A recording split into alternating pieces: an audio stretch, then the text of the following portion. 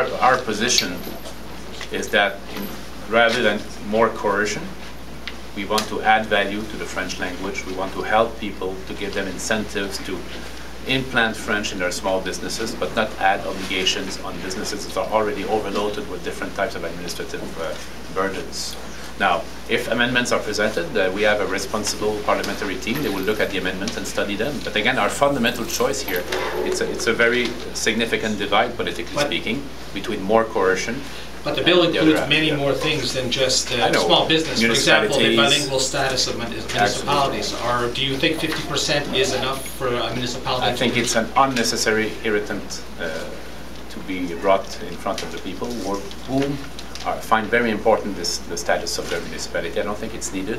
I don't think this type of measure will protect French or the French language or our culture. The last time I spoke and met Dr. Porter was a big event done for him in the spring of 2012, where a couple of hundred Montrealers were there, paying him homage for his contribution to Montreal. So you see the contrast now. I haven't spoken with him since then. Now, about the Charbonneau Commission, you have noted that the Liberal Party, although it's not an excuse, not a defense to say that, but it's not reality, it's just reality.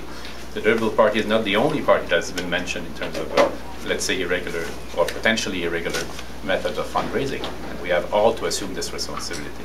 I think it's not good that the signature of Quebec is still not under the Constitution of Canada. Now, we need to be methodical in the way we're going to approach this, and the first thing to do is within our party to discuss this question of identity or the specific nature of Quebec, and then have conversations with the other governments of Canada on how this could be approached, maybe in combination with other items or other topics. I've noted, for example, that Mr. Harper wants to talk about the silence reform.